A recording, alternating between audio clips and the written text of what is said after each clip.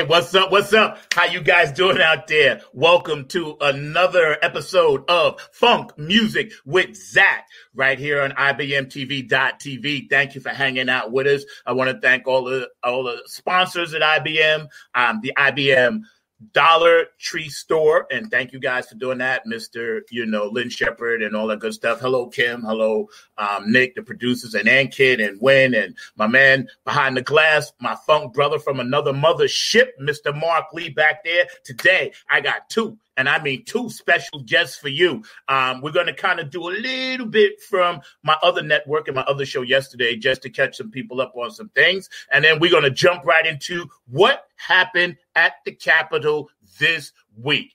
My very special guests today are Ms. Brenda Woods, Club Funketeer Ambassador and world-renowned activist, as well as skating, professional.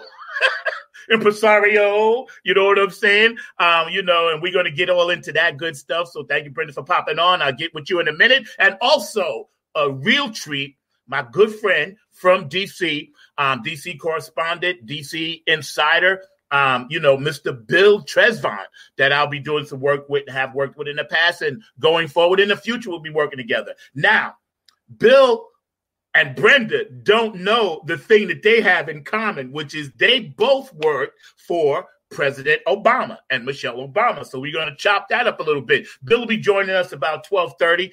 He's still celebrating his Buffalo Bills win yesterday. So I know he's just getting it together. Love you, Bill. I'm only kidding. You see, I got my Bears stuff on today. I got to let you guys know. So, I'm a Jets fan, but Walter Payton has always been my favorite player in the NFL. So this is an authentic, official Walter Payton throwback. Is one of my prized collections that I have in my jersey collection. And also, I'm going to be rocking my Chicago hat today for all my people in Chi-Town. I love you. Right now, I'm going to bring on my guest, Miss Brenda Woods. Why don't you pop in, roller skate on in, and see what we doing today. How you doing, sweetie? Looking as lovely as ever.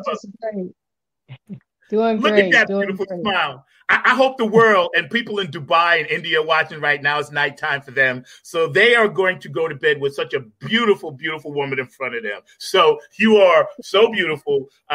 Smile that lights up the world, eyes that sparkle, like Cameo, sparkle in your eyes. Yo, I got to tell you, I love you. And, thank you for, making a second appearance on one of my shows is really, really beautiful. And we're going to get into all the things that we didn't get a chance to chop up yesterday. But I wanted to start because we were into some things and we were talking about the benefits of line dancing. So before we even get started, this goes out to Cheryl and Danita and Shawana and her crew from yesterday. And I hope you don't mind, Brenda. I just wanted to run this video for them because it has a lot to do with the Club Funketeers, and we're going to get into that. But I kind of wanted to get this out the way, and then we're just going to go ahead and chop it up. So Mark, throw that up for us while I sit here and stare at this lovely lady. See, Mark, he doesn't get a chance to do that. I get a chance to do it. So I can do this, and I can do that, and I can flirt with you, and Mark cannot. He's going to be mad. He's going to get me later. He is. He's definitely going to get me later. Yes, but this is SOS and Friends, the power of the one. So y'all check this out, man, and get your day started with some line dancing with these lovely people. This is really cool. Bootsy Collins, of course, and Brenda's going to get into that in a minute. Then you were trying to fit your different notes, but in between, like, and that's the bomb, and you can change that, and that's the bomb, and you can change that.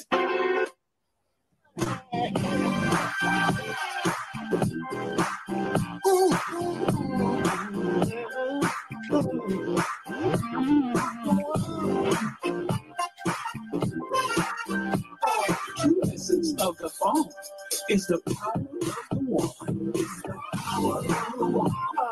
This phone is you can live me. You can be free. I shall not go down. What I need the funk, baby.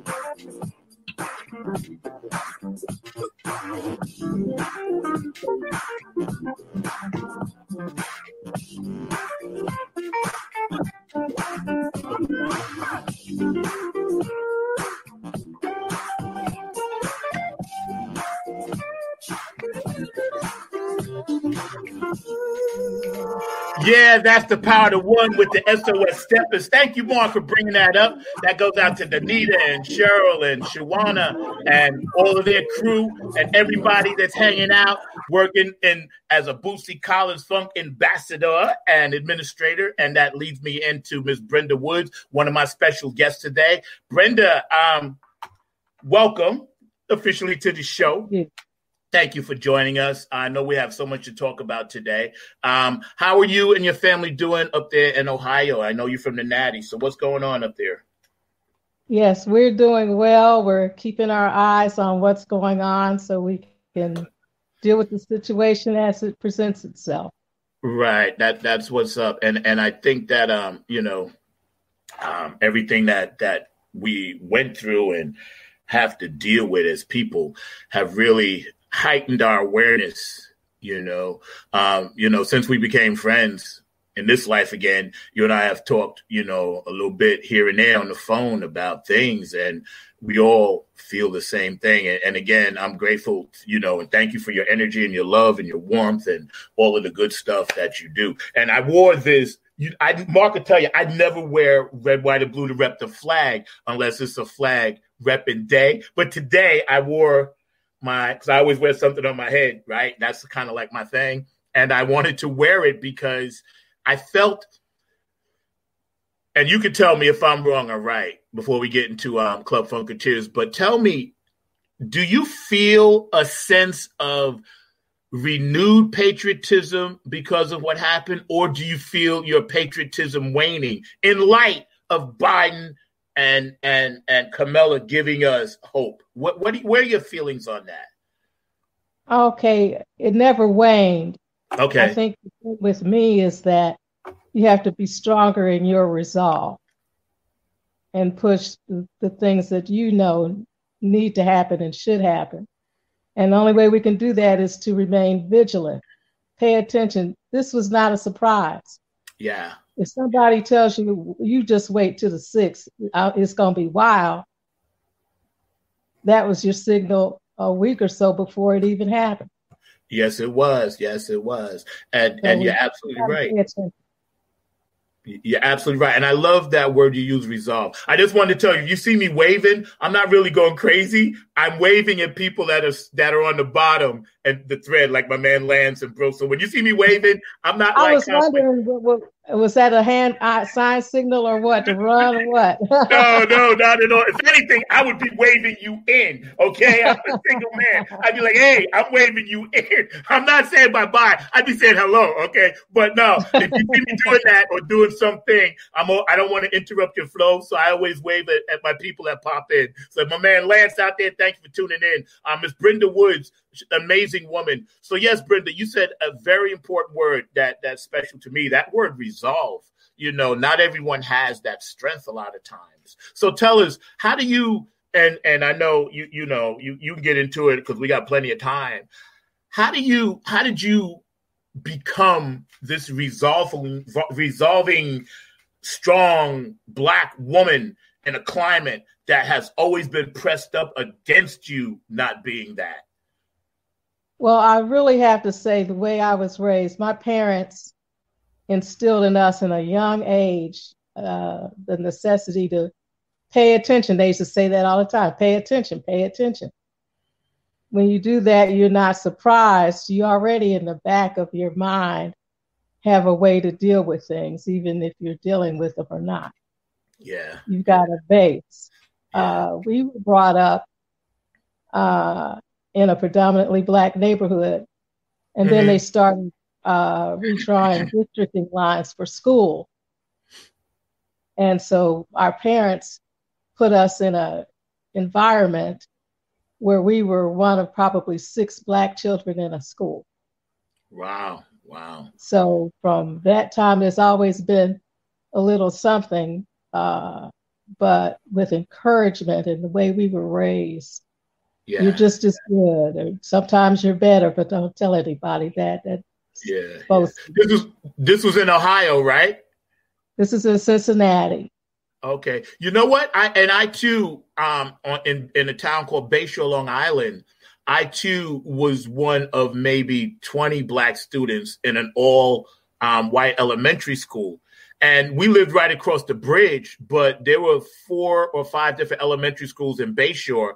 And just so happened the one that, I went to school in was predominantly on that borderline, and there weren't a lot of really Black people in there. I remember my kindergarten class, there was only 3 Black kids in my kindergarten class, so it was sprinkled. But I say that to say, I think it actually made us aware at a very young age of what we were going to be dealing with.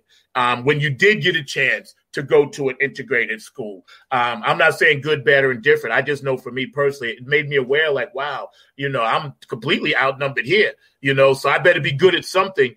And I did. I got good into music and to sports because I was like, man, I'll get lost in the sauce. So when you were going and getting into the school that you were in, how did they treat you? Did they treat you nice or, how was that? I will have to say for the most part, the treatment was very good. Cool. Just a few little hiccups here and there, but overall, we were in the orchestra in elementary school. We did Girl Scouts. We did all of those things. Okay. And we never felt uncomfortable. Right. But our mother told us the treatment may be a little strange, but you don't hurt people because they're different. They're different. And she was on the thing of they're different than us, not we're different from them. Yeah. And it's just a way to look at things. So we had a very positive experience desegregating that school. Right. Yo, that's in the 60s. Yeah, that's history. And you should be very proud of that. Not a lot of people can say they paved the way. So, you're a trailblazer. And for that, I salute you, because I can't imagine what that was like. Because by the time I went to elementary school, Black kids had already came through there, even though there weren't a lot. And there was only one Black teacher in my elementary school from kindergarten to 5th grade. And I was fortunate enough to have her in 3rd grade, Mrs. Twyman, and her husband was the Black football coach. So he used to always scare me because I was only like in 3rd grade. And he used to be like, by the time you get to 6th grade, you're going to be on my football team. And he used to pop his head in and just yell at me like that. And I was like, who is this crazy man yelling at me? I'm playing peewee football and he's already got me like a freshman. I was like, I better be good. and I did my thing. But I just remember because she was the only Black teacher in the whole school, and wow. yeah, and I was like, and my dad raised us to be, multiracial. He didn't care. There were white kids behind the fence. There was Latin people up the street from me. He was a supervisor. So at the town of Islip, so he worked with all kinds of people. So I would always see different people coming home in my house because my dad was a union rep. And they would have union meetings there. And Italian people and, Irish, and I would hear them ethnic this and arguing that. And I'd be like, okay, this is the real world, So I was pretty fortunate. Like you, I had that good experience early on. My father, minister and everything. I'm a PK, so that explains why I'm the way I am. That's not a bad thing. Hold it against me. Hold it against me. PK, we split right down the middle. We can't help it. We was raised with the bourbon in one hand and the Bible in the other. You know what I mean? Well, you just made me think about the one Black teacher that we had in elementary, Mr. Gordon. Yeah. He was a gym teacher, and he was our one Black face that we could find in that whole school. But the environment was so nurturing. And our mother would always impress upon us the fact that you're really smarter than all of them. Now you got to go prove it. Yeah, and you got to work twice as hard. That's right. So we had that early on. So, when it came around to the riots in Cincinnati in '67, we were standing out at the bus stop with our little dresses and black patent leather shoes. That's where I get that dressing from, you all, my mom.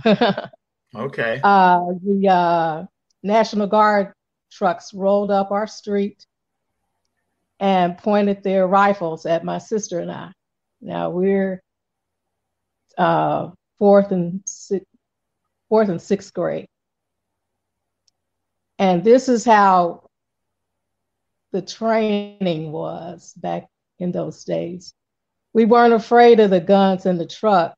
We looked up at our mother, who was looking out the window, and said, "Mommy, what are we supposed to do?" And she's yelling out the window, "They're just little girls. They're trying to go to school. Leave them alone." And, when Mommy wasn't scared, we weren't scared. Right. But by the time lunchtime rolled around and at school, our mother took us out of school and sent us down south for the summer. Right. She said, "Oh, no." But that's the thing, though. That strong parental influence. Yeah. Really, it can't be understated. It can't be understated. That's true. It's funny that you mentioned that, you were more worried about your mom looking and asking her for that guidance and wisdom. And that's what moms do. That's what makes, women on this planet so very, very special. I always hold you guys in the highest esteem, I really do, because, and, especially minority women, and successful minority women, just because of the struggle. And I know the struggle is real. So, I just want to, again, thank you for that and your courage and everything. So we were talking the other day and I have to tell this story. And you were saying, you into the music stuff, and I'm leading up to how you met Patty and Boosie, but you told me a story about a particular song and how your parents was not having that. So tell us, Miss Brenda Woods. Here we are hanging out with Club Funk Ambassador and activist and all this good stuff, Brenda Woods. And we got Bill Trezevant coming on at 12:30. Welcome to everybody hanging out on IBMTV.TV on Funk Music with Zack. My guest at the moment is Miss Brenda Woods. She's getting ready to tell us this little story about that experience, about your Funkadelic song. Because I know it's amazing. I love that story. It's hilarious. We were a very musical family, and we would have jam sessions in the basement. We were also, our parents kept a close rein on us, so we always had eyes on us. We knew that my mother would not like that song Loose Booty. And I don't know why I thought I was slick, because I always would blast my music down in the basement. So when I put on Parliament Funkadelic, I'd turn it down to a whisper. Mm-hmm. And my mother was like, I know she was like, she ain't slick. My mother came down those steps, and I couldn't get to the stereo quick enough to turn it down on her. She went off on me. And I said, can we go to the Parliament Funkadelic show? She said, you're not going to that loose booty stuff. I'm really cleaning up what she said. You know you're not going to that loose booty stuff. Loose booty? What the hell is that song about? You trying to have a loose booty? We're not having that in here. I'm like, I'm just listening to the song. That ain't no song to be listening to in this house. On and on and on and on. And we go, I think I had to be 14 or so when that happened. We go from there to me being in a position to get my 91-year-old father up on the stage with Bootsy at the launch of his his beer. Yeah. And my father is singing "I'd Rather Be With You," arm in arm with Bootsy. So who says things can't change? But that loose booty song, singing with the man. So that is a great, great inside story, because when we talked about it, and I mentioned, I was like, hey, when we do an interview, I'm definitely going to mention that, because I think that's the epitome of full circle, to go from that to having your dad, at that age, be arm in arm with, the funk king legend, Bootsy Collins, and all the stuff that him and Peppermint Patty do. And, that is an amazing, amazing thing. I tell you, it's true. The power of, and you can elaborate on this, the power of projection and manifestation is real. And I tell all you people out there, and again, always I'm going to thank everybody for tuning in on Funk Music with Zack on IBMTV.tv. Thank you to our sponsors and all that good stuff. Lynn Shepard at the IBM Dollar Store. The power of manifestation and projection is important, because I used to have the P-Funk poster on my wall, right over my bed. I had it like on an angle. So I would wake up looking at that. Right. And then I had another one on this wall. And I always said, and then I had another poster of Hawaii, where I wanted to always go in Hawaii. And I was a little kid. And I always said, one day I'm going to be doing stuff like that and be involved with them, And hi, Kim, how you doing?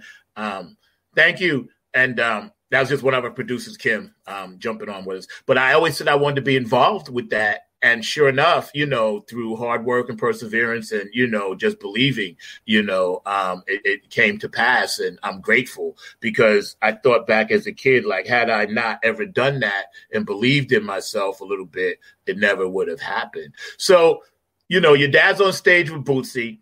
Is that when you first got involved with Peppermint Patty, as far as working in her foundations or being an administrator at Club Funketeers? Well, actually, I had a convoluted way that I met Bootsy and Patty.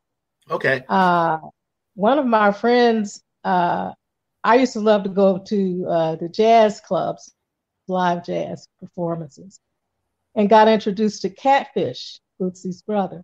And there was a group of us that would go to the jazz club every week or so. And he would always listen to me with my service projects through my sorority, Alpha Kappa Alpha. And he says, well, Bootsy's doing this, that, and the other thing. Why don't you come with me? Okay. So I did not meet Bootsy through music. I met him through community service. Awesome. He would have events at music stores. He would just be out and about in the community with our daily bread to help people get a meal, get product, get those things. And I said, that is so interesting. Nobody knows about this stuff. And that's how I met Bootsy and Patty, was through Our Daily Bread, helping serve those people through the soup lines. Yeah. And that's how I met them. And so kind of an odd way to meet such a musical icon. But that's how I did it. It was through community work. And I really got to see the heart of Bootsy and Patty. They are so kind and giving. Yeah, and so willing to donate of themselves to help the community. That's how I met them. Yeah. That's amazing because, being from the musical side of it, but I always knew, and we get ready to bring Bill on in a minute because that's why I was saving the political stuff because we got some stuff to chop up, But when I first understood their philanthropy giving, I had recognized that early on. A lot of musicians always did that. But Bootsy was one of the few in the Black community that was worldwide known and respected. And other people were too, don't get me wrong. But as far as funk was concerned, he was like, because like I said, when Funkadelic and P-Funk and Bootsy and all them went into the Rock and Roll Hall of Fame, all of us that was supporting them over those years, we were always the ones that be like, wow, we got one of us in there. It was like breaking the color barrier for, because funk music, it wasn't even really getting airplay in certain areas in New York. They wouldn't play a lot of it. They just play the stuff. They wouldn't play the stuff. You know what I'm saying? So, I was like, wow, that, Peppermint Patty. Here at home. Yeah. At home, you guys were getting the good stuff. We were not. We were getting the generic funk. But it was okay because I used to get my stuff from Audiophile, and I used to go to D.C. and Jersey where the funk really was. I used to get mine, but it was never on the radio a lot. And when I realized their entrepreneurial spirit and worldwide appeal, Paris and Germany and here and there, doing all this stuff and getting this Club Funketeers thing around the world, and Patty making it global and doing stuff. My daughter still got their little T-shirts when they was babies that, Patty gave me at the concert years ago when Kayla and Maya was 3 or 4. I was watching all of this stuff and I was like, that's something to inspire, to be like, and inspire others. And I was so grateful and blessed when Patty called me and asked me to be an ambassador, and it all happened at a really good time because, things were really crappy right here in Durham for me. So I was like, wow, maybe this is God's way of giving me some hope, some light in my own lane, the funk lane. And I am so grateful to people like you and, Peppermint Patty and Bootsy and all the stuff that you guys are doing. I don't know if Bill is there yet, but I feel that he might be. He's itching.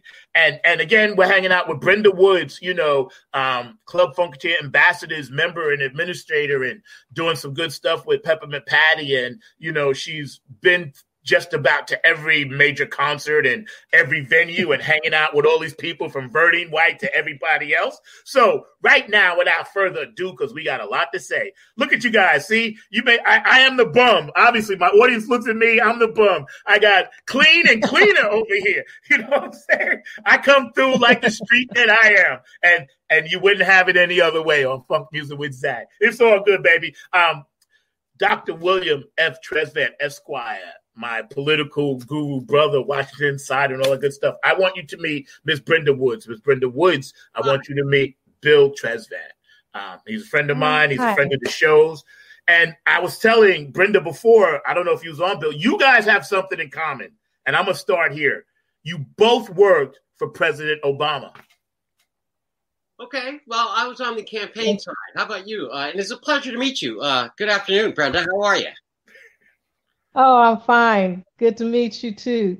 Zack has elevated me quite a bit. I was on the local grassroots level with the get out the vote, the phone banking, the door knocking, that grassroots face-to-face situation on both terms.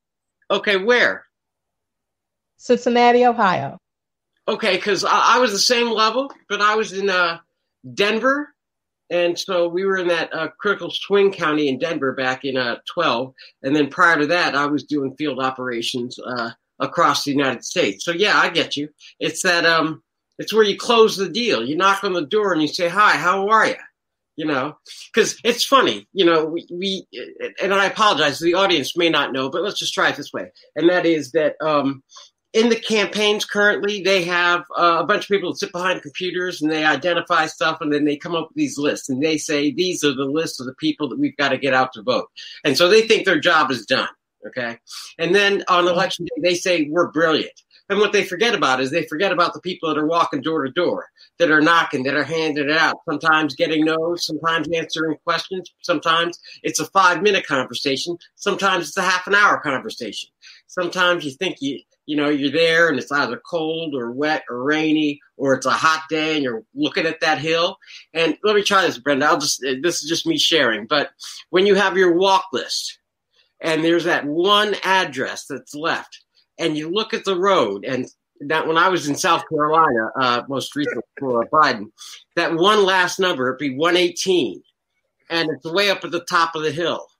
And you look at your feet, you look at that number, you look at that house, and you think, it won't matter. But then you get that second urge. You go all the way up that hill, that door hanger, and you hang it on the door, you ring the doorbell, and you wait. Am I right or no? You are absolutely right. And I couldn't go to sleep at night if I had disregarded one door or one person. You're absolutely right. Yeah. I was also that my friends called me an Obama stalker.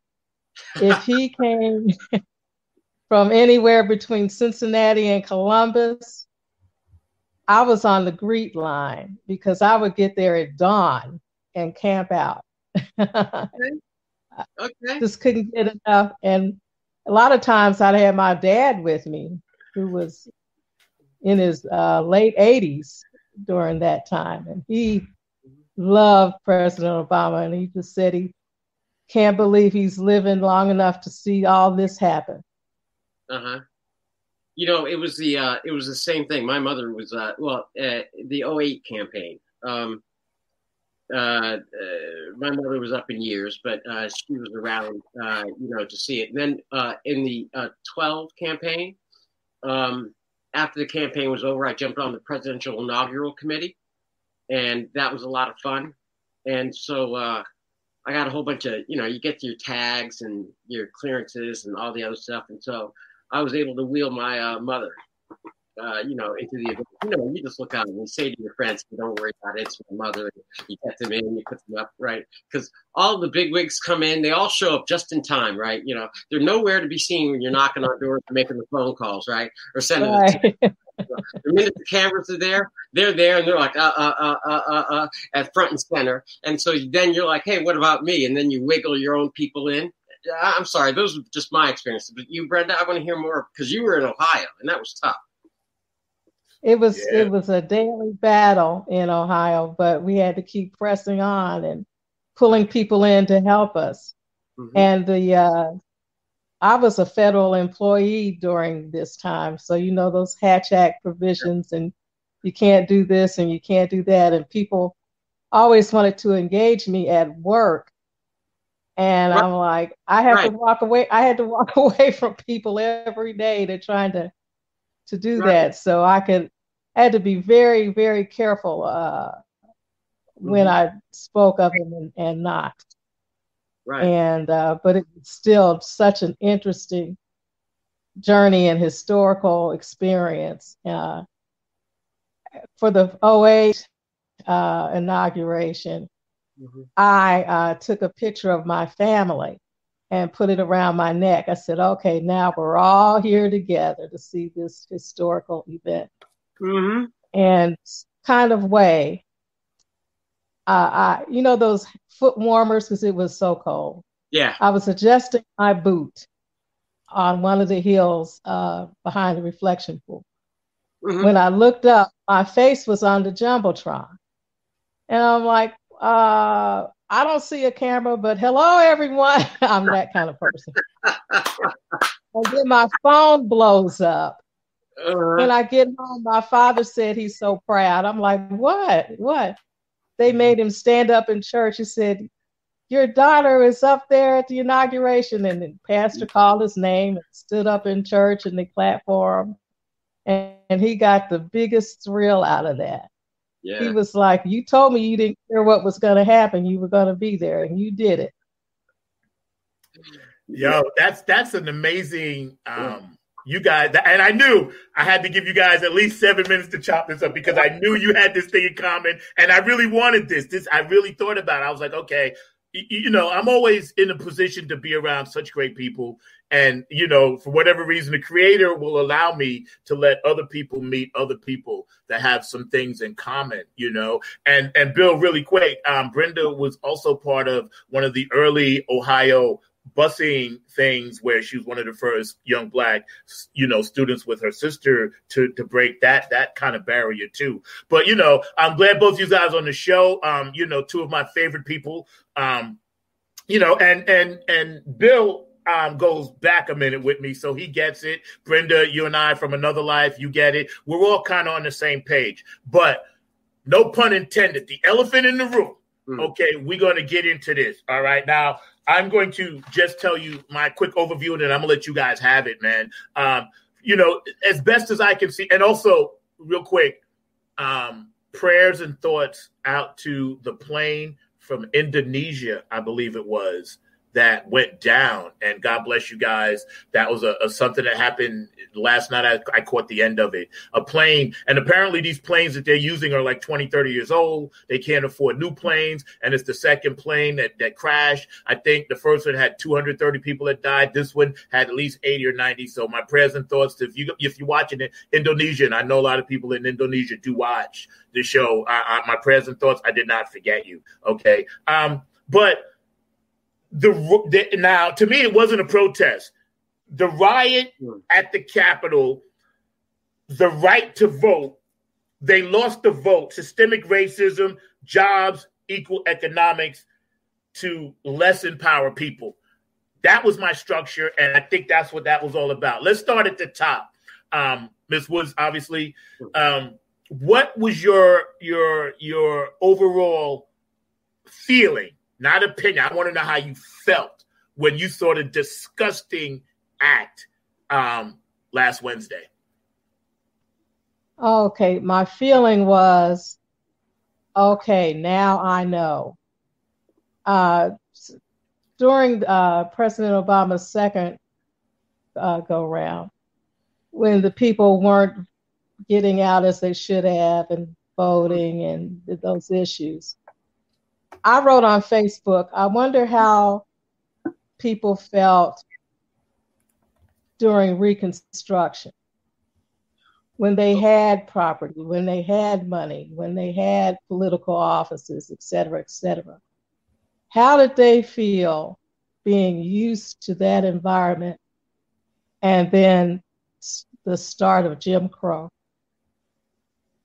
I hope I don't have to go through that because these people aren't voting and they're not being engaged. Am I going to be that person that remembers Reconstruction but now has to live in Jim Crow? When I saw the mess and debacle at the Capitol building, I said, now I know. This is where we are now. And if we don't get it together, the second Jim Crow is worse than the first because you never knew how good you had it. And now it's getting ready to disappear if we don't do the right thing. We can't sit on our hands and not vote and not engage and not question. We don't have that luxury. We can't do it. But that was my feeling. Now I know. Right. Bill. Yeah,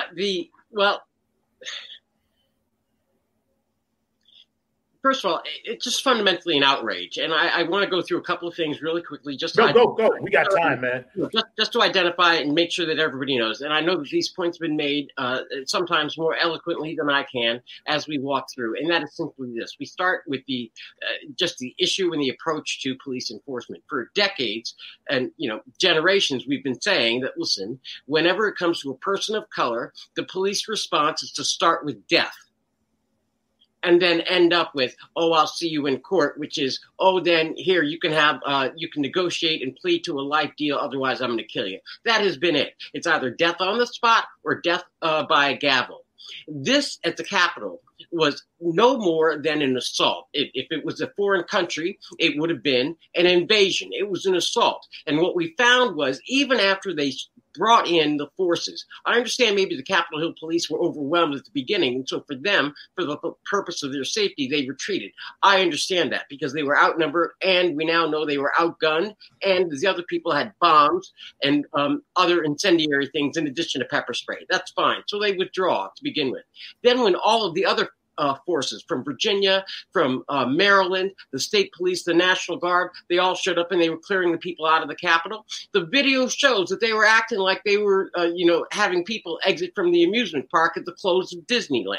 It was absolutely ridiculous. It was that they were holding the doors open for them and then letting them out. And these people were walking out just like they had gotten off a roller coaster saying, woo-ha, woo-ha, oh, we did it. And they were still, doing whatever. And then social media just exploded with them showing how they were drinking champagne and celebrating like they had just been on a fucking, vacation. Yep. Now, That's number one. And these people actually killed people. So the disparity in treatment alone is just outrageous and it's intolerable. And that will forever be a mark that nobody can argue about because we have the tapes. That's one. Two, when we talk about what they were actually doing and what the president of the United States did, he stood down just a half a mile away and said, let's go march on the Capitol and show them with force, and with Giuliani saying, now's the time for combat.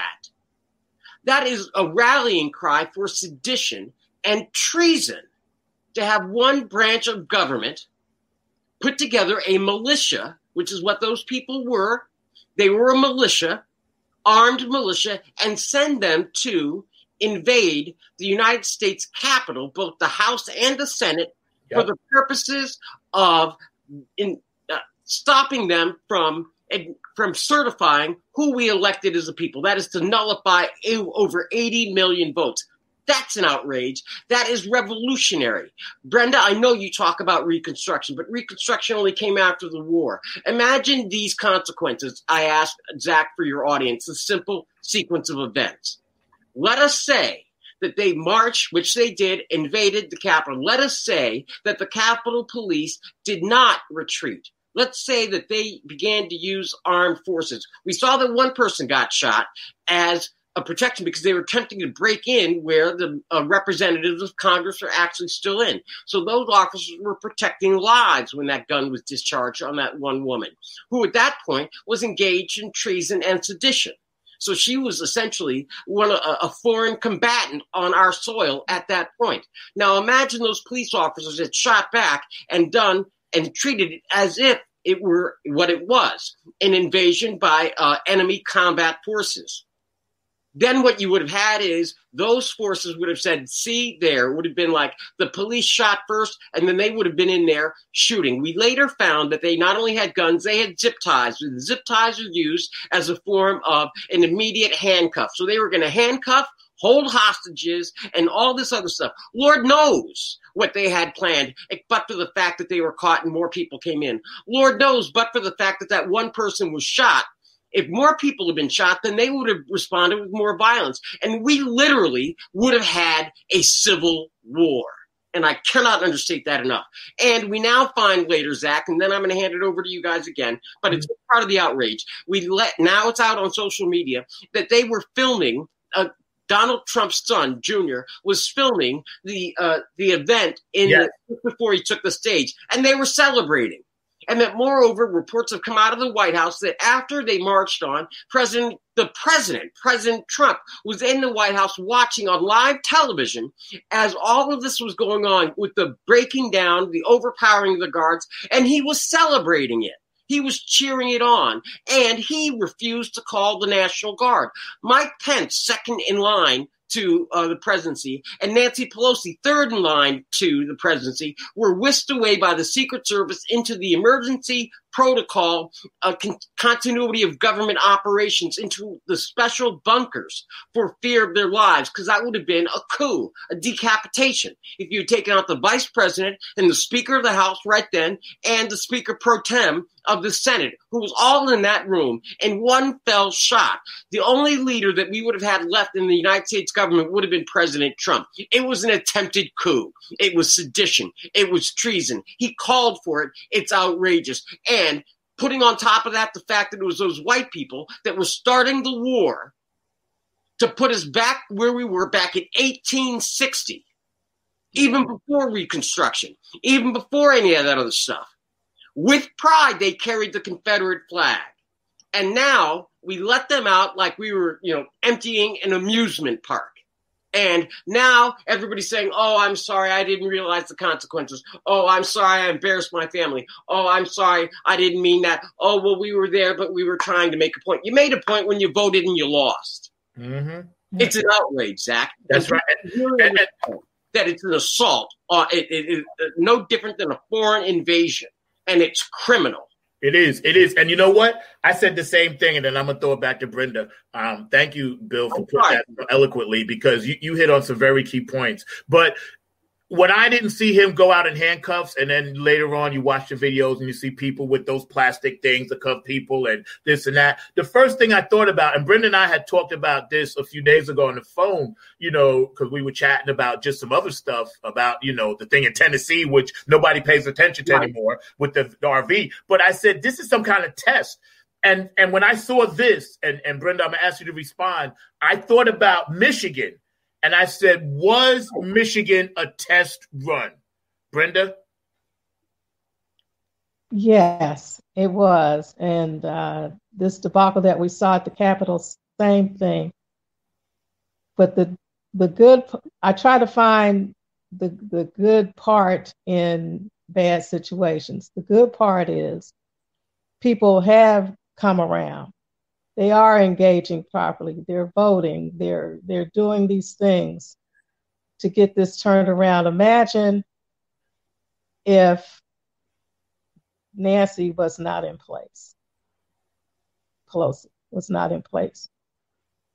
And all that's due to voting. Just imagine with the wrong people in the wrong places, where would we be today? Yeah. Thankfully, we're getting around to the right actions now with this attempted coup. And the more we find out about it, the worse this story gets. We don't know at all. God, yes. But it's like, it gets worse every day. But thankfully, it looks like we have the people in place to get this turned around in the correct way. But he's got to go. Yeah. And just saying, well, there are only a few more days before he's in. I wish they could have gotten rid of him yesterday. Same. He has to go. And it has to be, we have to put a proper spotlight on who's who and what's what. And I love that analogy of retreating from an amusement park, because that's the end of that situation didn't equal the start. Okay. So all right. Well, Brenda, it's always, I always like to point out that, Lincoln always appealed to our better angels. Okay. But implicit in that is the other side. Okay. And right now you are our saving angel. I want you to know. But I just want to give voice to the other side, okay?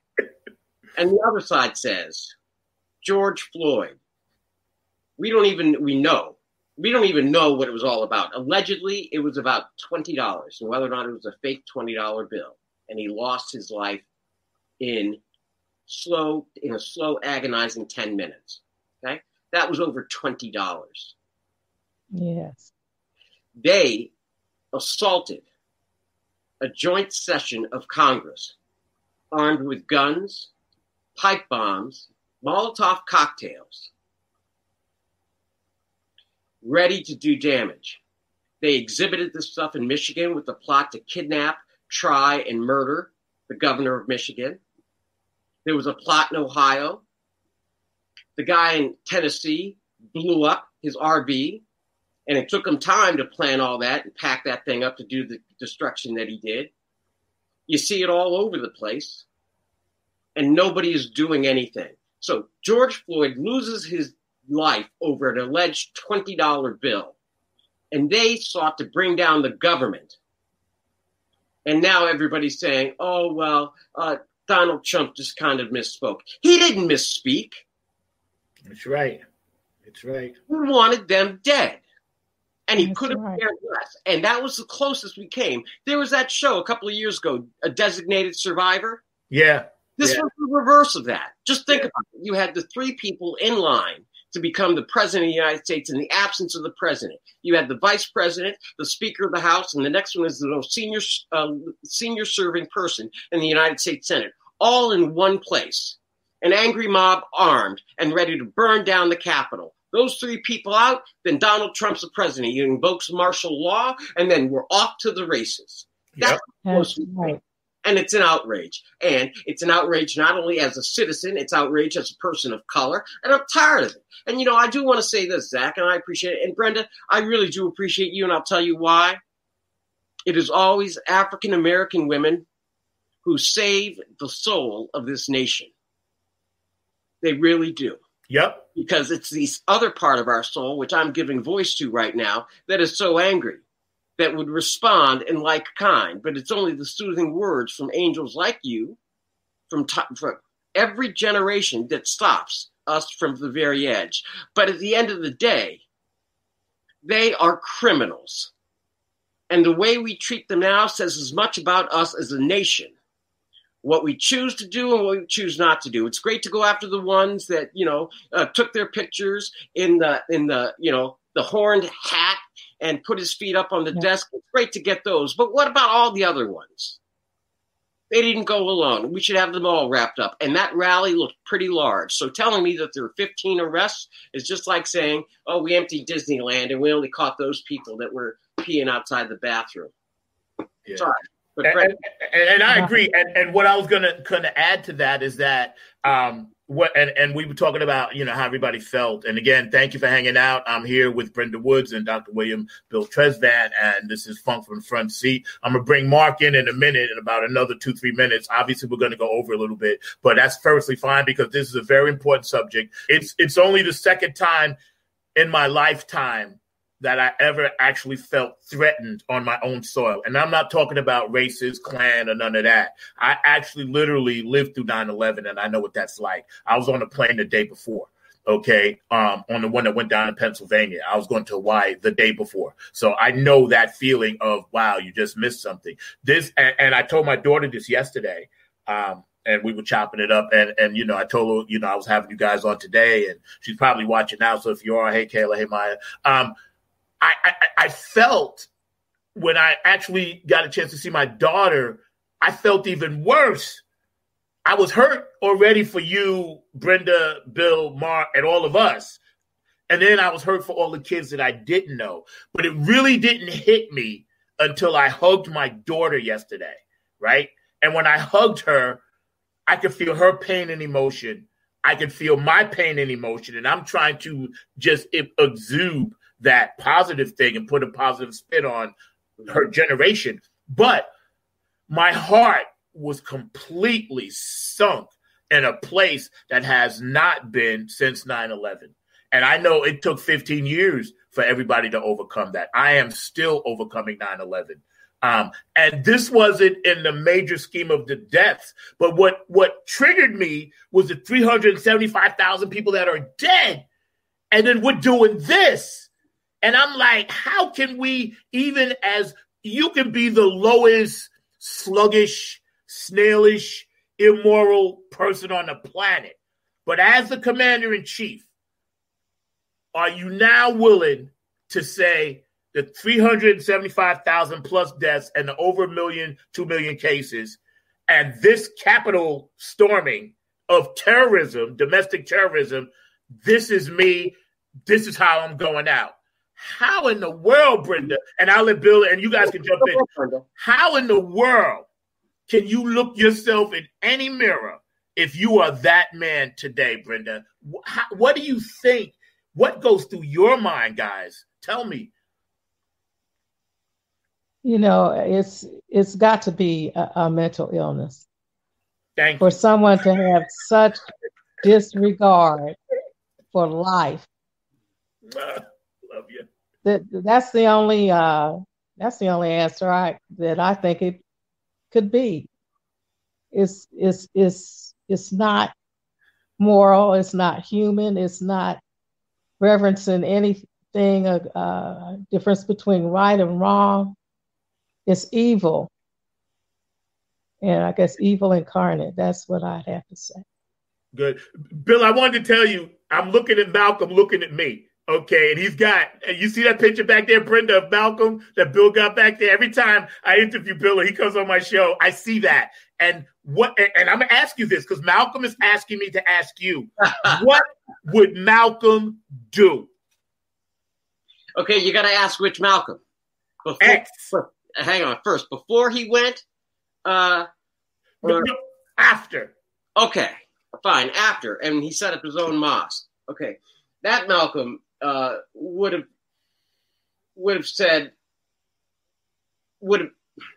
called for peace. He would have called for cooperation. He would have called for understanding, and he would have called for civic activism. He would have said, he would have said no to violence, and clearly walked away from that. But he would have been militant about being activist in our civilian role and our roles as citizens, which is voting, which is counter-protesting peacefully, which is holding your government officials accountable. All those things that we can do that are our right. At that time, it would have been picking up the phone and calling and sending letters. Today, it's emailing. It's letting your voice know by tweeting. It's by doing podcasts or shows like this. It's by calling the representative repeatedly, sending them emails repeatedly, showing up at their town halls and demanding, that they respond. Because at the end of the day, that is our right. People make it almost seem like, they vilify us when you show up and you ask a tough question of your congressperson or woman. It's like, what are you talking about? Your job is to answer my questions. That's why you have this town hall. This town hall is not meant for me to show up just so that I can be window dressing in your next commercial saying that you're down with the people. Okay? You're not down with the people unless you let me talk and ask a question. You may not like the question, but it's the question I have, and that's the job you signed up for. And if you don't like me asking you tough questions, then go find another job. Somebody else will jump in and say, and maybe they'll want to answer my questions. It's so funny, Zach, and I want to remind you, when we were doing the election night coverage, I was hosting, and Zack was one of my guests. Brett, I'm going to tell the story just partially to embarrass Zack, but partially because it's funny, because he keeps it real. So we had a mix of people on the show from all walks of life, up around, everywhere. Everybody was represented. And so there was this one gentleman who, high income, and obviously from the conservative side of the political spectrum, white and everything else. And in came Zack. And Zack was asking about the questions. What about the homeless people? And, and people were looking around and they were looking at me, and I was the moderator, and I was like, hey, Zack, you're cool. And I was that world. People were looking at me like I was, and I figured it's all fair. He's in. And so for his part, he engaged Zack, and I let them go for about 10, 15, 20 minutes on these hard policy issues of homelessness. Now, some people would have seen that as me being a bad host. And I'm like, no. This is an open political discussion. And he gets to ask his questions. Let's see if he can, come to the fire, see where you're cooking. Can you cook or can't you cook? Right. Remember that, Zack? Yep, because everybody that knows me, and I even told Brenda this when I first met, I was like, I come in hot. I'm coming in hot. I'm like that plane. We're going to land, but it's going to, the wheels are coming.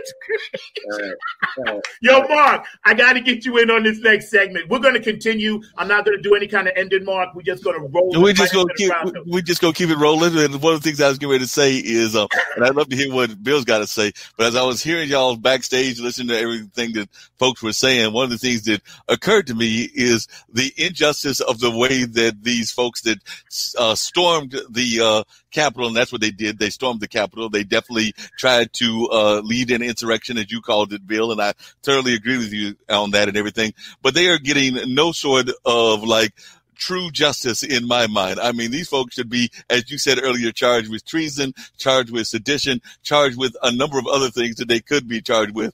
And one of the things that I've been thinking about for the last several days, and I'm going to date myself here and everything, but I know Bill can relate to this as well, as I'm in my late 50s. And many of us remember that in the late 1960s, I was a kid. I mean, a little kid, but I studied history and everything. There was a major disruption of a Democratic Party event in the election of 1968.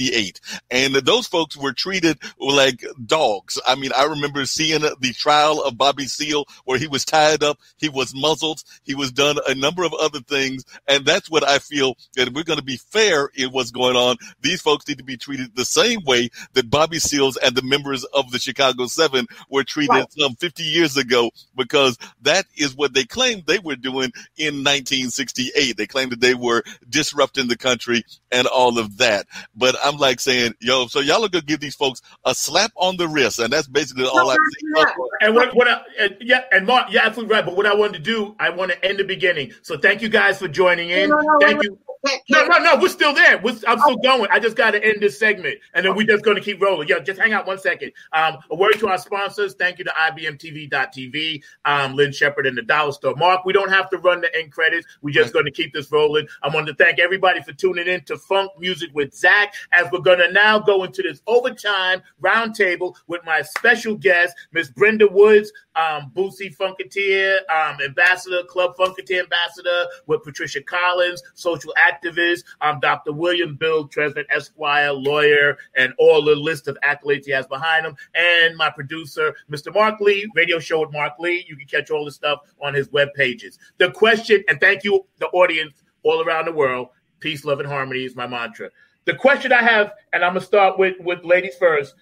Brenda, the slogan, Two Different Americas, has been thrown around for 450 years. All right. It even got more prevalent Jim Crow. And then it got more prevalent post 68, 69, more prevalent in the 70s with unemployment, with housing issues, with what they quote unquote call the ghetto, the slums. They came up with a name just where poor people live at, mostly Black and Hispanic.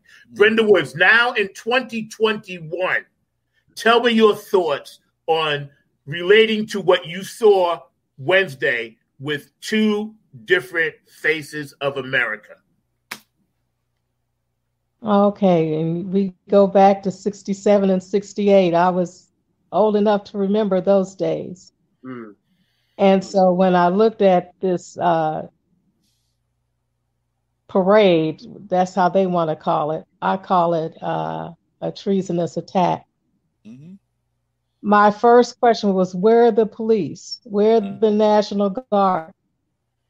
And we get caught up, at least I do sometimes, on what should be versus what it is. Mm-hmm. When I saw some of the police officers moving barricades out of the way to let them in,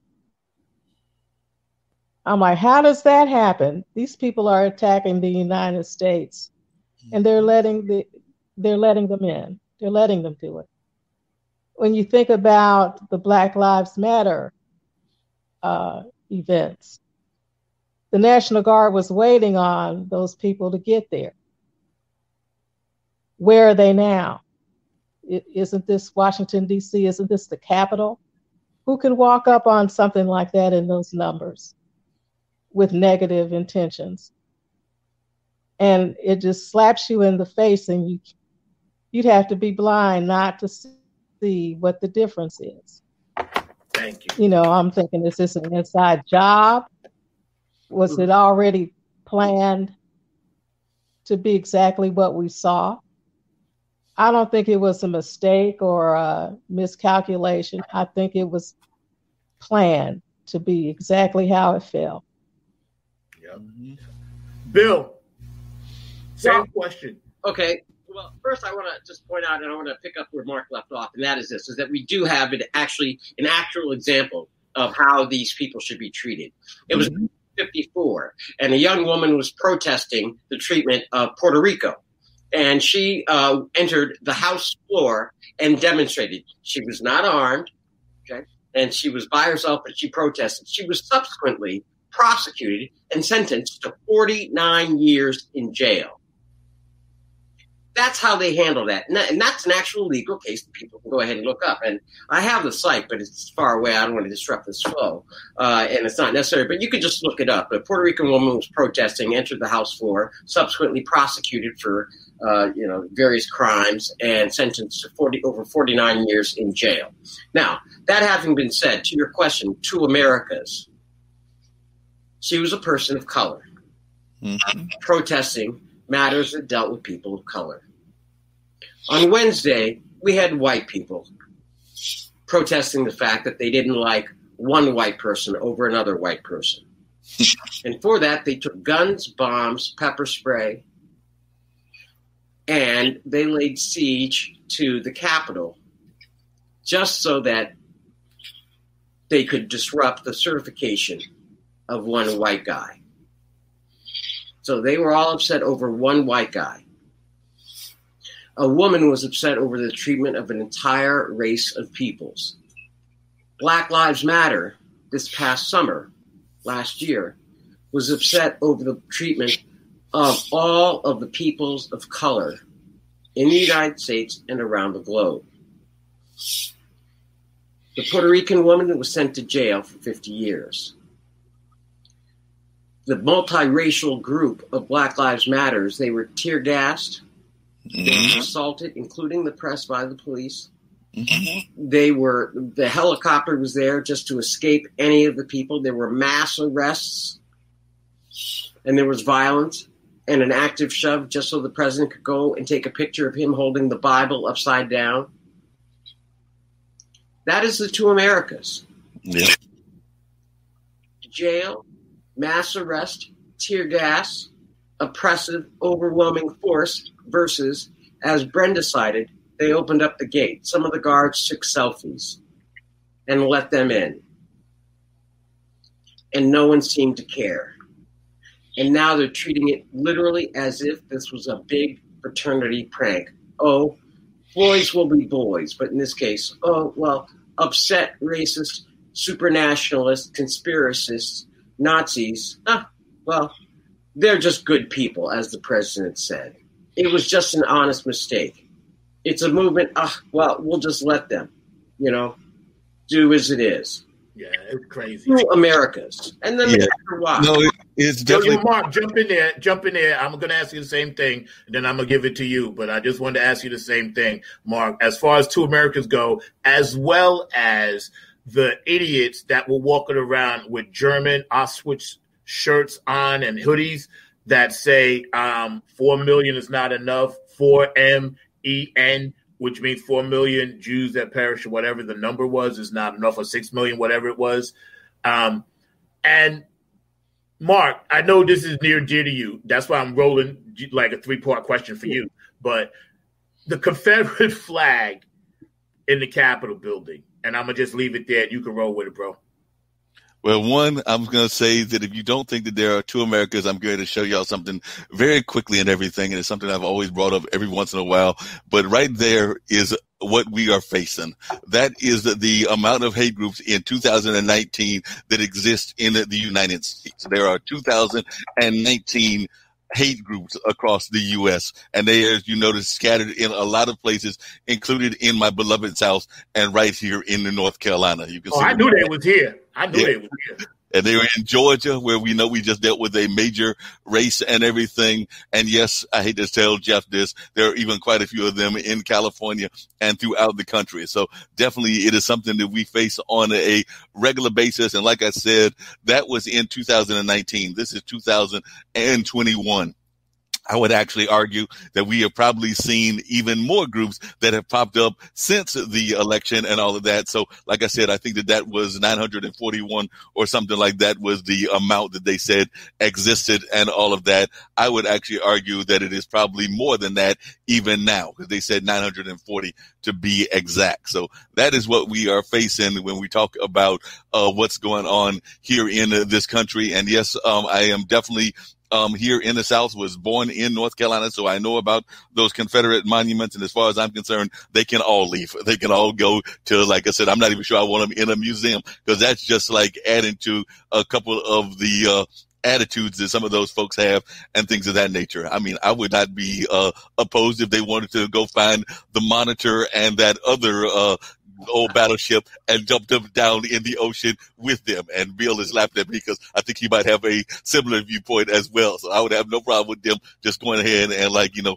drowning those monument statues. I definitely have no problem with the changing of names. I actually watched the team play yesterday because they got smart. And yes, I do have some Native American blood in me as well. And they got tired and got a lot of abuse for being called the Redskins. So they are now the Washington team, or whatever name they're going by, and everything. And like I said, I have no problem with those changes of names and us changing a lot of those folks that were honored in the past that had racist past, and us changing the names of those institutions and things of that nature. So one of the things I'm curious about is I'm always fascinated when people hear about these great arguments and these things that happen. And like I said, I definitely agree that was a terrorist act, a sedition act. It was definitely a case of an insurgency trying to take place. And I've even heard folks, and I'd love to hear Bill's comment on this, that have said that they feel that in this week coming up, and we still got 10 days to go till the new president comes into office, that the current person in 1600 could try to declare martial law. I hope that that is not something that happens, which could then postpone the inauguration. But I've actually heard that kind of like conversation going along, and I've heard that from a number of folks. So, Bill, I guess I'll toss it to you. Is that even a threat of a possibility that he could declare martial law, and that we might have to put up with this madness for even longer than we're facing right now? And please tell me that it's not at all in the realm of possibility, but I don't put anything past people. And you are a student and a scholar, so I'd love to hear your thoughts on this, because I have heard through the media that there is talk of him trying to declare martial law as some way to stop the madness that he actually started. Right. Well, before that, first I just want to throw out some other terms just so that we can have the historical reference. When we talk about Harper's Ferry, okay, that was just one guy with a gun, and all of a sudden that was cause for revolution and stuff. You talk about John Brown, yeah. I mean, and that was, with fighting on behalf of the slaves, and that, was treasonous and sedition, and that was enough to, hang. And now you've got thousands of people marching on, and they're like, no big deal. The amusement park is open, and there's no social distancing. So just to add to your thing. So, Mark, and then when they talk about just to further support what you said before, the renaming of monuments or the extinguishing of other icons, it's no different than what our founding fathers did. Before it was, Prince Charles's parish. It was, King George. We weren't states. What they do, the first thing they did was they got rid of all the royal references. They got rid of everything, and they renamed everything to say that we're in a brand new world. So I don't know why people are so upset when we say we want to take down monuments to racism and fascism and discriminatory, supremacy. I mean, that's just crazy. And it makes no sense when you put it in the context of what we did before. But rather now we're in the position where people think that somehow we're raising something that is indeed radical. Like somehow we're just coming out of, left field. And no, it's not left field. It makes perfect sense, and it's exactly what they did. They're the ones who are holding on to a fantasy in a bubble. That having been said, I use that as a segue to talk about a fantasy in a bubble, and that fantasy in a bubble is real. If you play it out, if the police had shot back, and if they had gone in and they'd gotten their hands on the Speaker of the House or the Vice President or some members of Congress or some senators that they were targeting, and they used the zip ties and they had them as hostages, then Trump would have been in a position to declare martial law. Now, his same crew has been in planning, at least according to published sources, such as the actions by Twitter and Google and Apple and Facebook, have been planning a secondary assault. to occur on Inauguration Day. Okay, and so with that, at that point, you're absolutely right, Mark. If that comes to pass, and or there is some other kind of major disruption before Biden is sworn in, then Trump would still be in a position to declare a national emergency and impose martial law, at which point in time he would have total control. And that is real. And the reason why now they're taking, paying attention to it is, for lack of a better term, and I want to be clear to the audience, listen, my mother is white and my father is black. I'm biracial. I by no means, come off as some radical on either side. But what's happening right now is that white people were assaulted in their offices on Capitol Hill, and now they're mad. Yep. Breonna Taylor was in her own house, asleep with her boyfriend. Right. And she was assaulted with armed men with guns in the middle of the night, breaking in, and she is dead when she committed no crime. That was her house. And look how long it's taken for the white establishment to raise their eyebrows and say, we must have justice for her. Only after protests, only after it happens again and again and again. That's why we say her name. But it's been low and slow in order to get to that point. But the minute a white person in power is assaulted in their offices, and God forbid somebody else put their foot up on her desk, then you have this notion, he could declare martial law. Oh, now we have to do this. We have to do this immediately. All of a sudden, it's say Congress's name rather than say her name, because they were assaulted. They didn't even lose their lives. And it was their office that got disrupted. And now they see the kind of anger and this craziness that has been going on, that we people of color that built this nation have been suffering for over 400 years. And they say that it's suddenly somehow radically talking. No, we're finally saying, look, you guys are mad because they broke into your offices and they threatened you and they had these same plans. Meanwhile, we've been telling you that they've been stringing us up. We've been telling you they've been killing us in our homes. We've been telling you that they've been killing us on the streets. We've been telling you all this time. Yep. And now they're like, oh my God, what else can this crazy white guy do? And now, to quote Nancy Pelosi from 60 Minutes, a deranged, unstable president, a white guy, is now threatening her. And now she's like, oh, he's dangerous.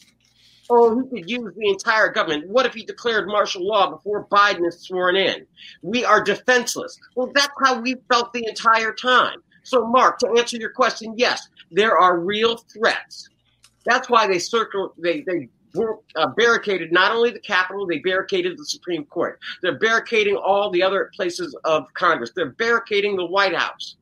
Because if this mob comes in again, it's not just this first wave. Don't think they don't have friends and family who are all out there celebrating, who are all, rolling around in the glory of all this stuff. The first ones who turned themselves in, oh, they're now martyrs. Look how good they were. They turned themselves in. They realized they made a mistake. Let's pat them on the back. There's a whole other crew out there, the second wave, that see this as the moment. And they know, because they've got the wink and the nod from President Trump, who that very afternoon said, okay, it's enough. You guys have had your fun. You've made our point. We've terrorized them. We've destroyed their offices. We've threatened them. Now, I love you. Now go home. And everything will be fine. And it was an amusement park. But they all went home, and they're all just reloading.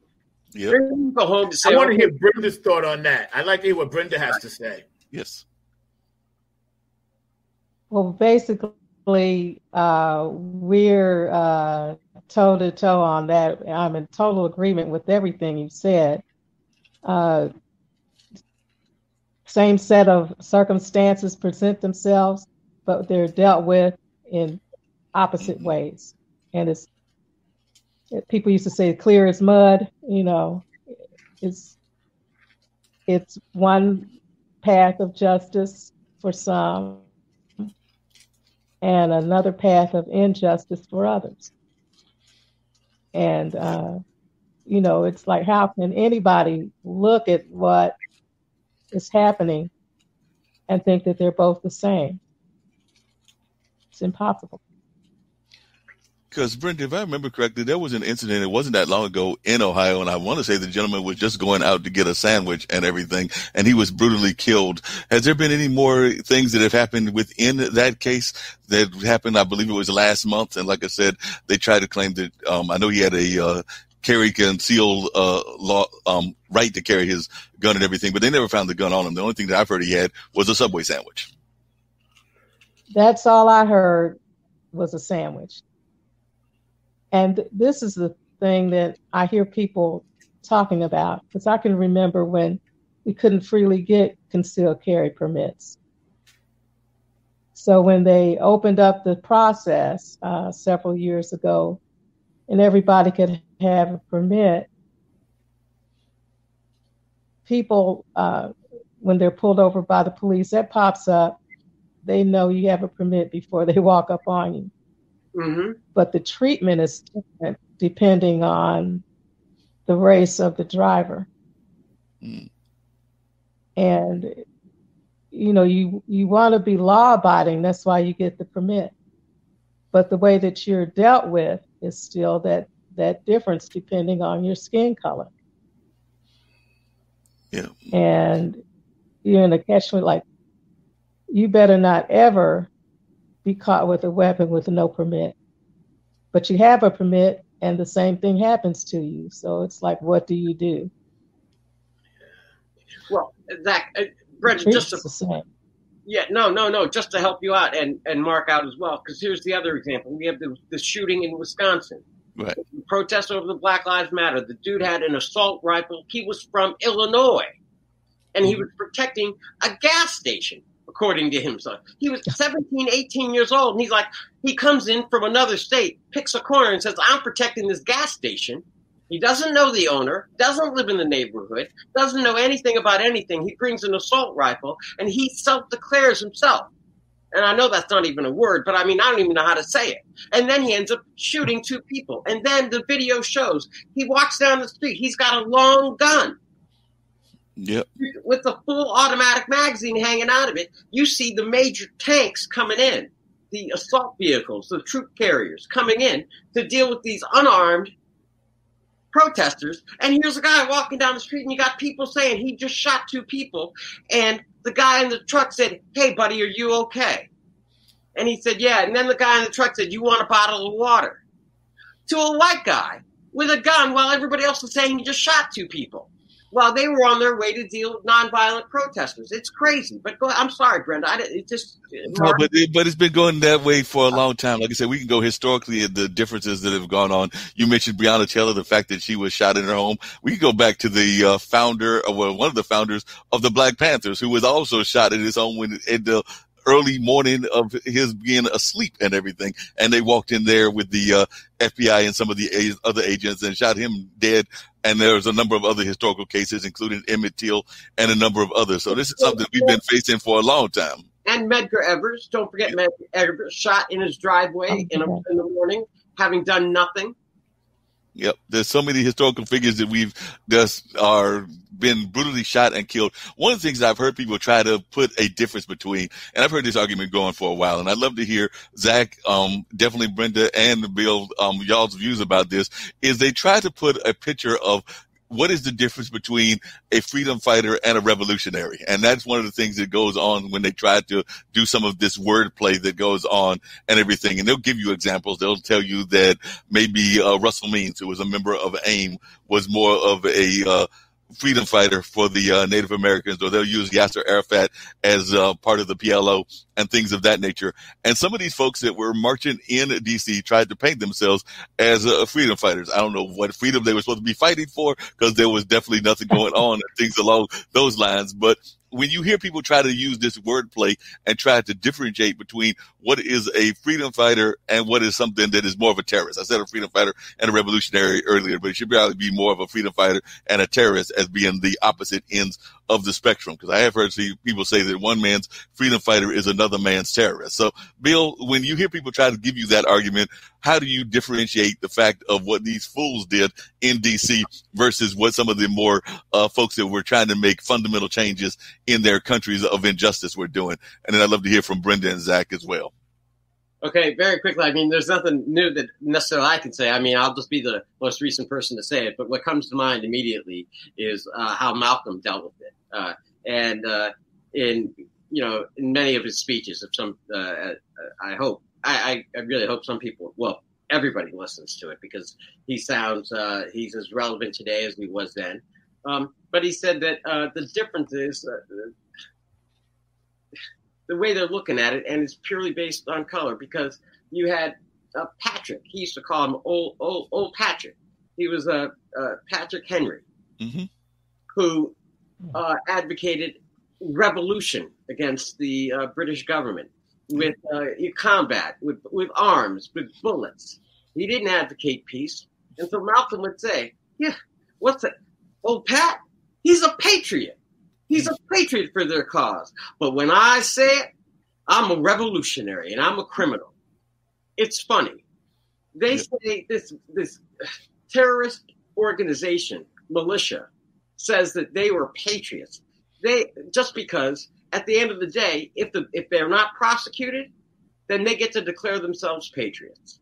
If they're prosecuted, then we know that they're criminals. And that's what we're dealing with right now. Because there really is no difference except who's in power and how they decide to treat it. And what we find, and this is a charge to my white liberal friends, it's right on them right now, because to the extent that they come out and they say, oh, yeah, well, let's call for some measured response or some differential treatment, something that's not as harsh as the 49 years that woman got so many years ago from 1954.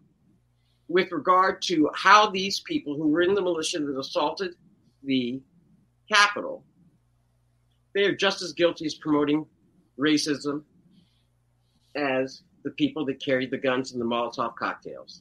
Yep. They really are, because all they're doing is they're saying for all of history that the same actions, that domestic terrorism, for example, Timothy McVeigh, he blew up an entire federal building.